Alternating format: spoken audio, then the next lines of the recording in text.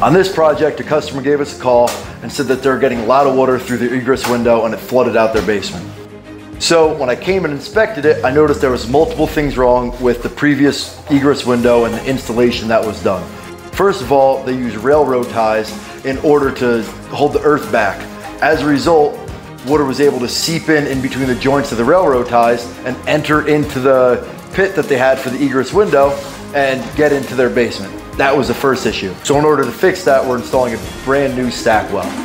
What this is gonna do, it's gonna be 100% waterproof, so no water is gonna leak through any seams, and we're gonna keep a lot more water out that way. The second thing that they did wrong is they didn't have any drainage at all to take any of the water that would have built up in the window well and discharge it away from the home. So in order to fix that, we're doing two separate repairs. The first thing we're gonna do is we dug down. We're gonna now run a gravity line out to daylight. So if there's any water that builds up in there, it's gonna enter into the drain and the drain's gonna take it away out to daylight. However, a lot of times people don't maintain their drains. So as a result, we have to make sure that we're making this foolproof. So we're gonna take the water, bring it inside to our water guard system, and then we're gonna run the water guard to a sump pump, and the sump pump's gonna discharge it away from the home. What this is gonna do is, even if a tree root grows in the discharge line or something like that, we're gonna be 100% covered, because when the gravity line doesn't work, the interior system works. And therefore, it's a two-part system, and it's always gonna make sure this basement stays dry and that window well never floods.